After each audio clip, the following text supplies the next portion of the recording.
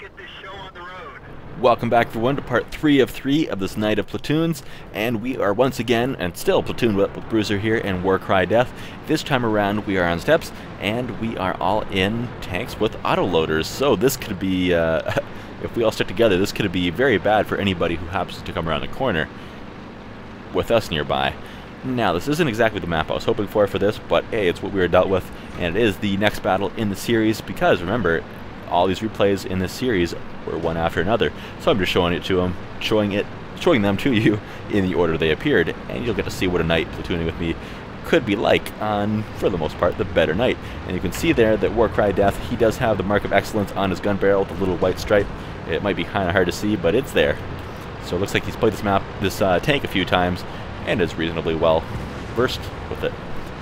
Alright, now, I would have loved to bring my 5100 to this as well. However, whoops, we're ramming each other. I don't have a 5100, so this is the next best thing, my tier 8 autoloader. And put one to them. And Bruiser, come on, you don't have to unload your whole clip into him. Back up. One day we will train Bruiser in the ways of the autoloader. He hasn't had a whole lot of them before, but one day.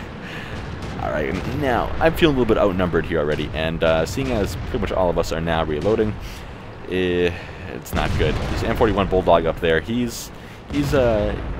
might be a scout, but he's got a nasty gun, and we don't have a whole lot of armor. In fact, I'm probably more well armored than the other two. In fact, earlier today, when I was playing a battle of my T95, there was actually a T69 that bounced my shell off its turret, which was frustrating. Frustrating, but whatever. It was kind of like a come on. And boom, there's 2 kills with 1 clip. I can't complain about that. That bulldog was looking at me though like a hungry bulldog, I guess. Looks like Warcry Death there is feeling the pressure. There's not a whole lot I can do for him though, because I'm not reloaded. All he can do is pretend that he does have some rounds in that clip to try to scare the guys away from around the corner. What can we possibly do though? Okay, he missed. There's a Love down there. Bruiser is now dead. The Love got him. And the T32. Well, crap. There's no way I can take out 3 of them with 1 clip. So I'm gonna fire at this T32 as I run away. And unfortunately, none of them managed to go through. The one to his side was ate by his track, and the one to his front hit his upper plate rather than his lower plate as he backed around that corner over the hill. I'm taking some hits in the back from him, but there's not a whole lot I can do about that. If I sit around and just take more hits from him, then did I just see that correctly? Did the enemy just friendly fire the other enemy? Alright, that works for me. So I'm going to get out of here. I'm going to speed across the field. There's an AMX 12T to my right that I noticed right after I started reloading. There's not much I can do about him right now, though, other than just get out of there before he decides to fire at me. I noticed that there's another Rheinmetall Borsig. Jeez, there's one of those in almost every game tonight, isn't there? That I mentioned. And we're going to go take care of him. Looks like he's probably a 2-shot kill. And he has very thin armor. There's a Hellcat up there, which I'm actually almost as worried about the Hellcat as I am about the Rheinmetall Borsig. If that Hellcat catches me while I'm reloading, then I am in some serious trouble. And that was actually a ricochet off of the 12C. Not absorbed by his track, but an actual ricochet. And you're going to see him kind of bug me about that in chat here in a second. And I looked at the after-battle report after, and it said nothing about a track being damaged. And you could actually see the shell ricochet off into the air there, if you look carefully, when I killed him. And now I'm reloading, even though the Hellcat's nearby. Fact is, there won't be enough shells in 1 clip for me to kill him anyway.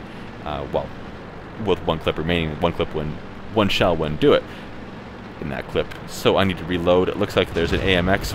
Alright, scratch the AMX. And the M4 going to get him. Looks like the 8 Point got him though from across the map. So that's fine. Now I'm going to speed back towards base. Looks like the Love's over there. I can't tell yet if the T32 followed him. He hasn't been spotted again yet. The M41 Bulldog, he is probably going to be going artillery hunting here in the enemy base, as you can see on the mini-map. Yep, he found the Hummel. My money's on the M41 winning, but I guess we'll see what happens here. Now, I want to get behind this Love as he's distracted. It looks like he isn't making any progress, really. And the T32 is over there a little bit farther as well. He looks like he's going back towards the base after the M41, and the M41 now knows it. Nope, that wasn't a very good shot I had lined up there anyway. And now I'm debating, should I reload? Should I reload before I go for this low bay? Because I do want to get beside him. However, I decided, you know what? I'm not going to take the time to reload because my allies are being picked off. Hopefully I can get in there, distract the low bay, put a couple shots into him. Hopefully all three, maybe kill him myself, and if not, have my allies finish him off. But, ooh, he sees me, he hits me. That's not the kind of thing I wanted to happen right now, because that T-32 is going to be poking over the bridge behind me. That one didn't hit the weak spot that I was aiming for on the front. There wasn't much aiming at that speed. And I didn't track him like I wanted to. Ooh, I thought for sure that next shot from him was going to kill me, but he left me with 66 health points. Sounds like he's taking fire from our allies now.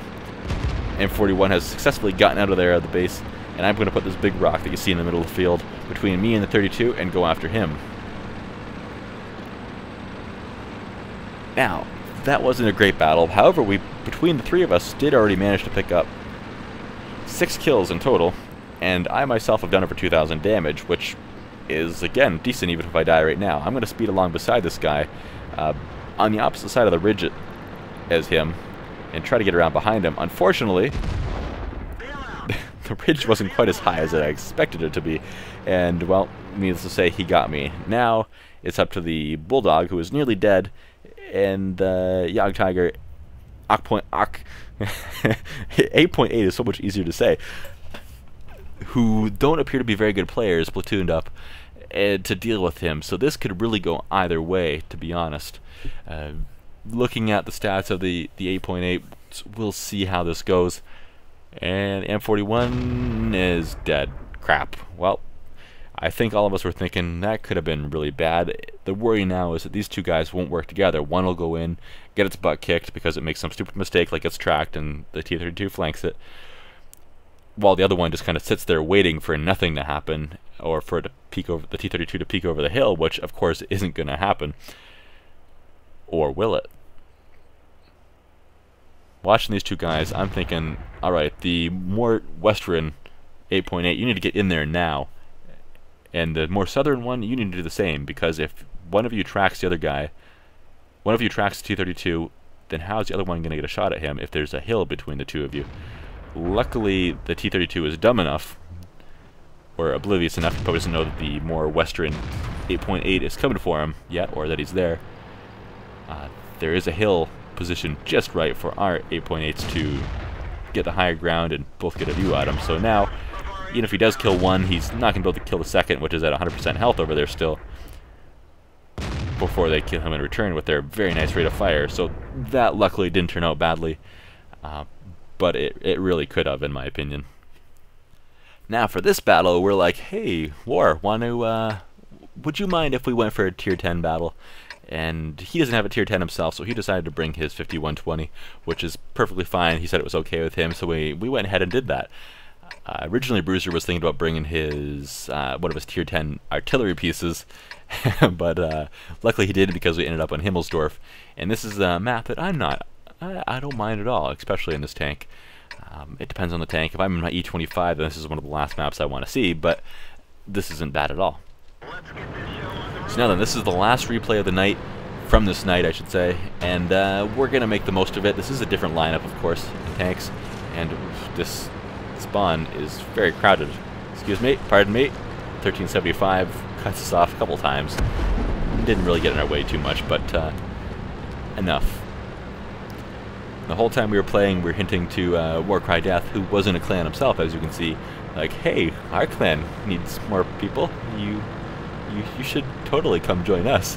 But no, it sounds like he hasn't been in his clan too long, but he's happy there. It sounds like he's pretty cool guys, according to him. So, ooh, I am spotted already? 6 cents, thank you.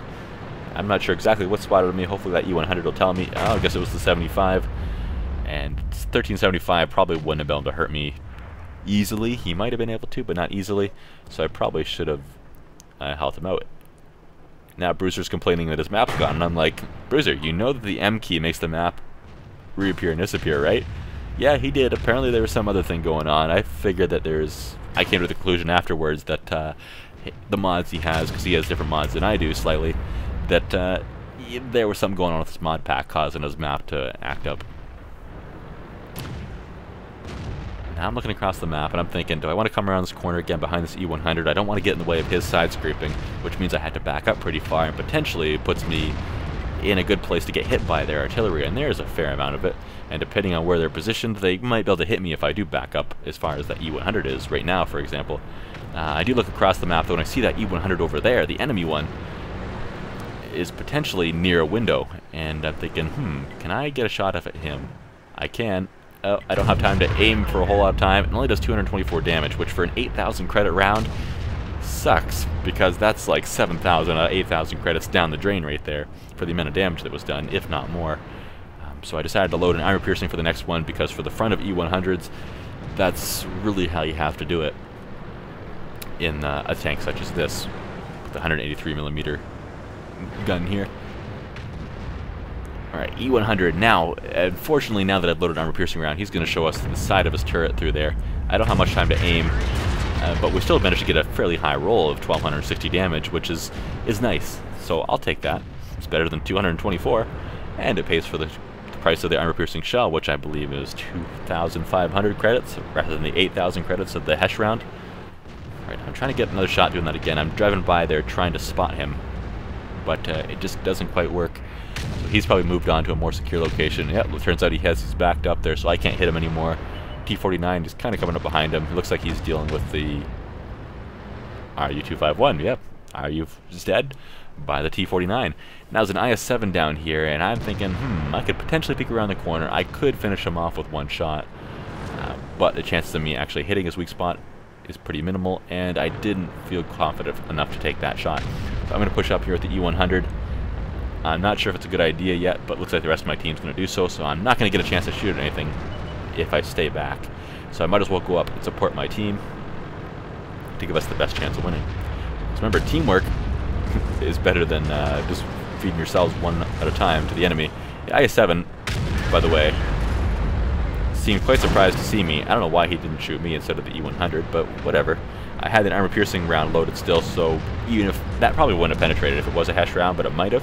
And if it didn't, then it would have done a lot less damage than 1,177, so hey, I'll take it. There's a Yog Tiger down there as well. I've loaded up a Hesh round again. And fire! Alright, we hit him. I wasn't fully aimed. I was trying to wait as long as I could so that I could fully aim. But this battle, the only thing it lacked was hits that did over 1,600 damage. Those ones are the fun ones, especially when they do like 2,000 damage in one shell, and it's amazing. One-shotting M103s is quite fun. Alright, here's the T-57 Heavy. He sees me at the last second here, and he's like, oh crap. You see him turn his turret towards me, but it's way too late. Sorry. Doesn't matter if that one penetrates or not, you're probably dead anyway. Now there's the E100 over here again. I'm debating loading an armor-piercing round, but I decided since the Hesh is already half loaded, and the E100 doesn't have a whole lot of health points left himself, well, I might as well just fire the Hesh, and I decided to duck into cover here as much as possible. I am spotted. I'm not interested in capping. I'm going to go around the corner, take the hit if I have to, and we'll put one to the front of the E100. Did 741 damage, which, to be honest, with the Hesh round, is more damage than I expected to do to the front of the E100's turret. But it still wasn't quite enough to kill him. Luckily, our teammate there managed to make up for the difference. That's a Waffenträger Panzer IV over here. However, I'm going to ignore him because he's not who I want. He's backed up behind the corner too, and I'm not fully aimed or fully reloaded. Instead, I'm hunting down this artillery, who is right down there, and I'm going to rush this shot a little bit. Dang. Because I didn't want the other guys to get the kill before I did, because I'm greedy like that. Although I should have aimed a little more, and he moved at the last second too, which didn't help at all.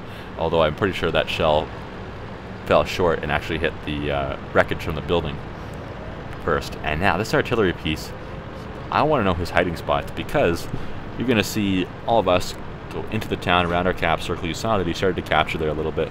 So, yet we have a horrible time trying to find him.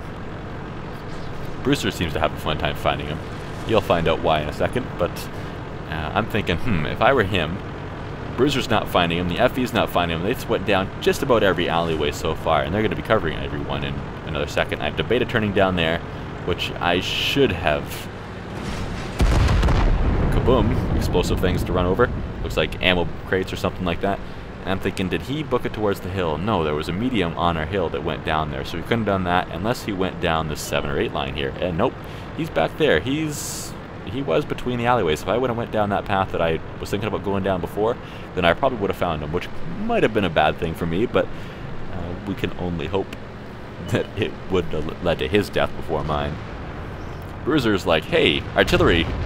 And artillery's like, hey, Bruiser! And shotguns him. Alright, well, that went pretty well. Again, there's another 5 kills between the 3 of us again. It was a great night of platooning. Thank you, Bruiser and Warcry Death 19 for joining me. It was a lot of fun. Hopefully we can do it again soon. I know me and Bruiser will for sure, and Warcry Death, I'll have to get you back again another time too. But anyways, guys, thanks for watching. Hopefully you enjoyed the kind of quote-unquote story of a night of platooning with a few of us. And yeah, I'll see you around. Bye-bye.